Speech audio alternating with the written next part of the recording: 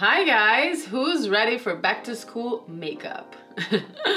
I'm not in school. It's been a long time, you guys, but I decided to do, you guys always ask, and I've never done it here on my channel, a back to school makeup. So I really thought of creating something that's practical, using practical products that, you know, you won't have to spend so much time in the morning doing your makeup because you don't want to get up even like a half hour or even 15 minutes earlier than you have to when you have to go to school. So the tutorial that I did for you guys today, you're literally, once you get used to it, you're gonna take like 15 minutes max to do it. I use like stick foundation, stick concealer, even the eyeliner if you want to do it. I did the easiest eyeliner you can do, which is like just really close to your eye, but it's gonna make it stand out, look a bit bigger because we're always so sleepy in school. And most importantly, it's a makeup that will make you look natural because you don't want to go to school all crazy with all these layers of makeup, right? You want to look beautiful but natural